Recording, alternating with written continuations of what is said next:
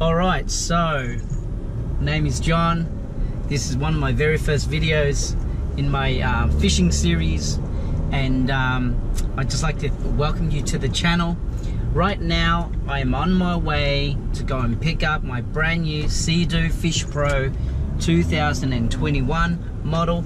I'm very excited, and to share my experience, I'm going to pick it up with my kids. I've got in total 5 kids, right? Like 5. But anyway, I can't wait to see how excited they are. I think they'll be more excited than me. So here we go.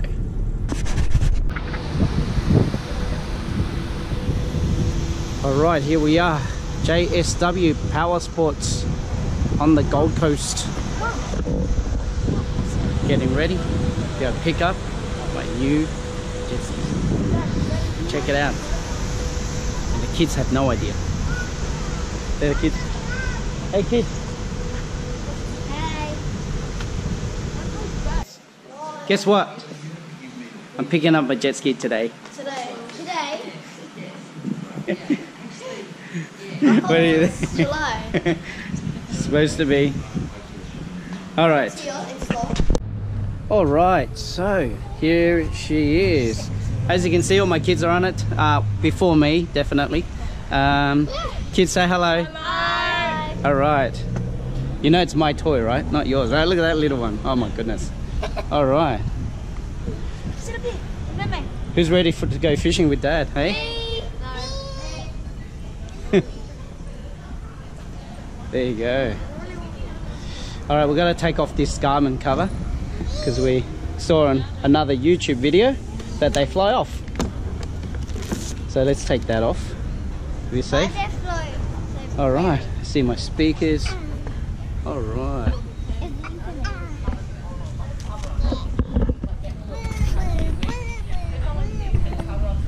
Okay, Nikki, with your permission, can I record this? That's fine. Alright, okay, Nikki from JSW on the Gold Coast. To give us a review, tell me what to do. Okay, so 2 levers at the front here. It's going to open up your storage. So you pull those levers back towards you. That's going to open up your main storage compartment. Yep. In your main storage compartment, you've got your little bin organizer that comes with it, owner's manual, anti-corrosion spray, which will be for your engine bay, which I'll run through that with you. You've got your extras that you've included, obviously. Yep. Navigation lights.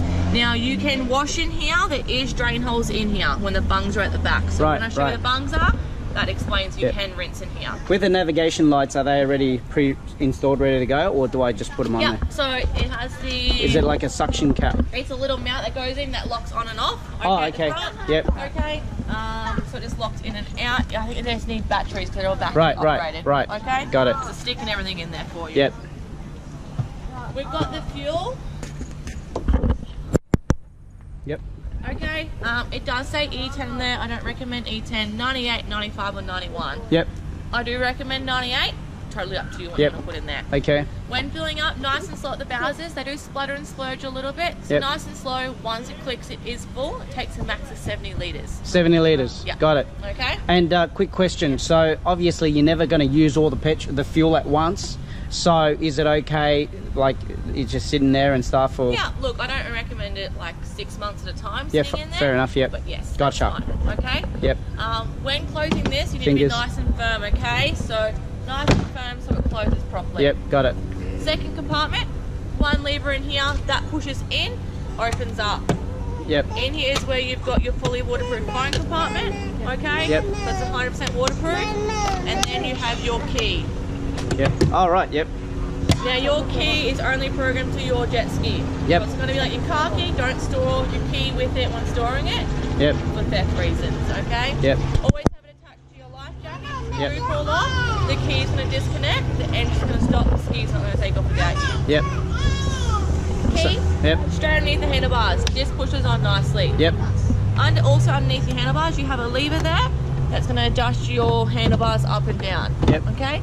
Always make sure it's clicked in before taking off. Yep. Now, if you press your start-stop button once, your dash will turn on. Yep. Now we have your dash on. You've got your fuel on your left-hand side, kilometers to empty, trip and hour meter. Speed will be in the middle.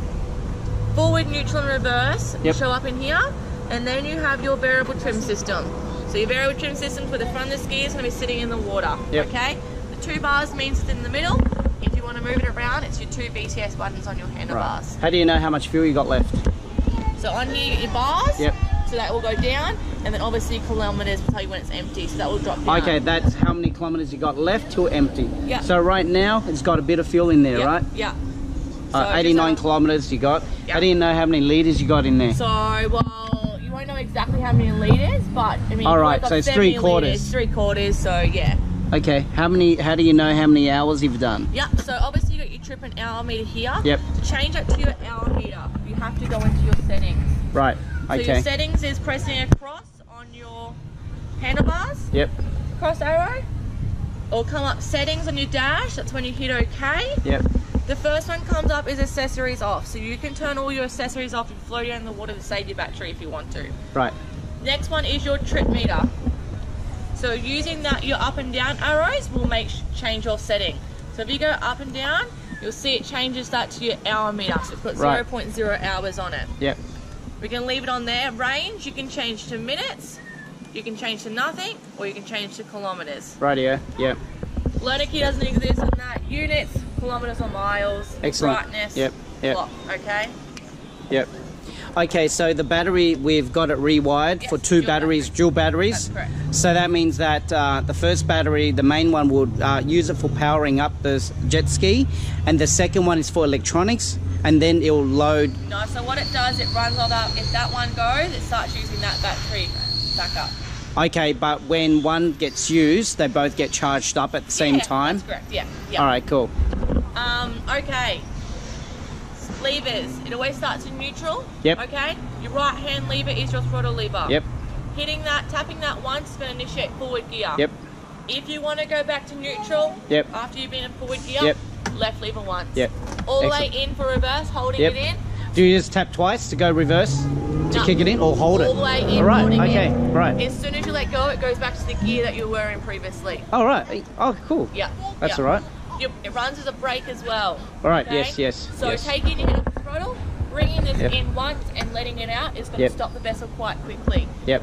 Bear in mind not to be trying to turn the corner when putting the brakes on, okay? Yep. Because it does stop quite quickly. Okay. Cool. I'll test it out. Yeah. All right. How do you flush? Yeah. How do you flush it after a big Yeah, day? I'll do all that at the end. I'm going to talk about the 10 on the Right. handlebar here, your modes Right. first, and Yep. then your cruise control, and then we'll go to the back of the ski, okay? All right. So, it always starts in touring mode. You've got sport and eco mode. Yep. Sport's very similar to touring, same top speed, just going to be a little bit more aggressive, okay? Eco, restricted speed, better fuel consumption. Yep. Your mode button, so if you hit that once it's turned on, it'll go sport mode. If that's the mode you want to go into, you have to hold it down to activate. Yep. If you press it again, it'll go eco on. You press it again, it'll go eco off. It means it goes back to touring, Yep. okay? This is your cruise control button. Yep. That's what they call Trawling mode. Trawling mode. Yeah. Yep. So, trawling mode, cruise control mode, it does a max of 6 knots. Yep. Okay? So, skis on, it's in forward gear, you hit your cruise control button, it's going to say low speed cruise control, set your speed. Yep. You've got 9 levels. Level 9 is going to be 6 knots. You use your arrows up and down to go up to what level you want to go, Yep. and then hit OK. Okay, so it goes by knots. Fantastic. All right.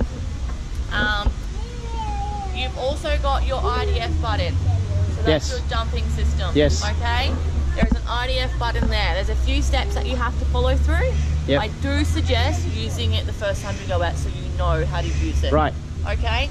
You have to turn the ski off and then hit your IDF button. I'll turn it off, then have it on. If you press Right. it will tell you to turn off and then press it. Right. That's cool. Follow the steps through on the dash. It'll tell you exactly how to run it. Right. One more thing at the front while we're talking. You've got your speakers on both sides. Yep. Your control setting is on this side. Yep. Play pause is your power button. Okay? Pressing that's going to turn it on. Yep. It'll be BRP remote in your phone on Bluetooth. Yep. I've downloaded the app. Yeah, once it's connected, it'll always be connected. Okay? If you leave your speakers running while on the beach, will automatically shut down your speakers before it flattens your battery. Okay? Yep. So there's always enough charge to start it back up and keep the charge all back up. Okay? Great. Starting your ski, start stop button is your start stop button. Yep. Holding that for about 3 seconds is going to turn it on. Same thing turning it off, or you Yep. can pull your key off. Right. Okay. Now the back of your ski. You've got an area here to put a ski pole in. We've also put your nav light connection for your back. Okay, Yes. where the pole goes in for your white light at the back. You've got a second link system, fuel caddies, eskies and all that kind of stuff. Lift them up to use them, pinch both sides to push them back down. Yep. Your esky, really easy and simple to use. You've got 2 locking systems on either side. You'll see they've got there when it's locked and unlocked. Lift them up, pull them over to unlock. You then can take it off. Right. You've got a tow point under here as well. Yep. Okay. And your second link system. Yep. To put this back on, that was some That's a grease. bit of yeah. grease. Great. If you grab it, you have to wait till it drops down. Okay. Push it all the way forward so it can't push anymore. Yep. And lock it back on. That's Fantastic. it. Rear boarding step. You need to get up and on. Okay. Yep. And here comes all the important things. Right. You have got a bung on either side underneath your boarding step. Okay? Exactly same bung on each side. They Yep. screw in and out. These are the bungs you take out when you're washing the ski to drain any water out of the hull. Also the bungs you put straight back in, because if you put in the water without the bungs, you'll have a chance of sinking your ski. So very important, okay? On your other side is where your flushing point is. Yes. It's a normal hose connector. Yep. Flushing your ski is very easy. You need to have your ski running. Yep. Turn your ski on, connect the hose, turn the water on. Once the water's on, let it run for 1 to 2 minutes. Once you get to that point, take the hose off, give it a couple little revs, turn the ski off. Okay, so let me get this Yep. right. Firstly, I'll plug it in without the water turned on, that, yep. right? Start her up, then turn on the water Yep, and let it run for a few minutes to flush it out, yep, and then turn off the water, yep. unplug it while it's still on, Yes. and then give it a couple of revs to let out all the Yep. water, and then turn it off. That's correct. Done. Yep.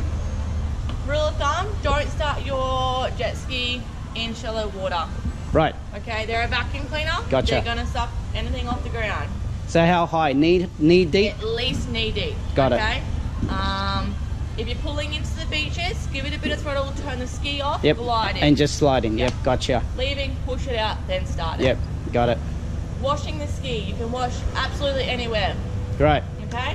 When them bungs are out, you can wash in the front storage, in your engine bay, everything's got to drain at them bungs, okay? Right. And the drains already it's unplugged already, right? They're all free draining already. In your front storage and Yes. stuff, yes, Okay. that's correct. It's only the bungs at the back that you That's have right. to unscrew. Yep. So, the more fresh water on the ski, the better it's going to be for you. Right. Okay? Salt residue gets everywhere. Yep. So, good idea to do it in your engine bay. Any specific salt remover, or just use a bit of detergent, bit of warm water should be enough. Yeah. Done. You can use solid waves, you can use any salt washes and stuff like that. But if you wash it quite regularly with fresh water and Doesn't matter. boat Yep. wash or a car wash, it's going to be good. Okay? Okay. So, taking the rear seat off, you've got 2 push buttons on either side. Yep. Just a quick question as well. Yep. Let's say we take it out on a Saturday and want to take it out on a Sunday. Do you need to flush it, wash it the very next day? I would at least flush it that night. Yep. And then wash it. Okay. Do it all the next day. All right, got it. One handle on the front seat. Now you can also run, if you're going out John by yourself, without the rear seat. Yep. So you have a bigger platform for fishing. Yep. If not, one handle on the front seat, you're in your engine bay. Yep. Now, oil, coolant, and your battery. Okay? Now, you shouldn't have to, they don't use oil or coolant for no reason. Yep. They will fluctuate depending if it's hot or cold. If you're servicing it regularly and all the rest of it, you shouldn't have to check it. Okay? Done. Now, How often do you need to service it? First service is 20 hours. Yep. After that, it'll be every 50 hours from then, or once a year. Right. Now, washing in here, you don't want high pressure water, so don't use gurneys or anything like that. Get your hose, Give it a good rinse everywhere you can reach. Okay? After every session, I give do it a recommend slight it. rinse Yes, and I a recommend spray. it. Yeah. Yeah. So give it all a good rinse, wash your whole ski down. If you're using soapy water, soap it down, chuck some soapy water in there, rinse it all back down. Once you finish rinsing and washing, put your bungs back in. Once it's dried again, use your anti-corrosion spray that we've given you and give anything metal in here that you can reach a nice spray. Okay. Don't drown it, but give it a nice spray. Yep. Now, if you are washing in there, I do recommend trying to leave your seats off just to let it air out. There Yep. always will be a little bit of water in there, it's fine. Just want to let it air out to keep the moisture out of it. Yep. Okay? If you want to put your cover on and leave your seats all together, you can put your seats sitting up like that. Yep. Okay? It will sit like that. You've got some nice airflow that's still going through there. Yep. Okay? If not, seats go on nose first. There we are. Make sure that clicks in. Your rear seat follows. Always make sure it's locked in. Right. Cool. That's nearly everything. Make sure you wash your trailer. It does go in salt water, okay? So it does need to be washed as well. Yep. Not a problem. Yeah. Alright guys, so there you have it. It's my brand new Seadoo 2021 Fish Pro. I'm ultra excited. I'm ready to share my fishing adventures and all my fishing experience with you guys. This is the first time I am on a jet ski fishing, so I'm looking forward to that journey. So you know, if you want to be part of that journey, don't forget to subscribe to my channel and give me a big thumbs up. Thank you so much.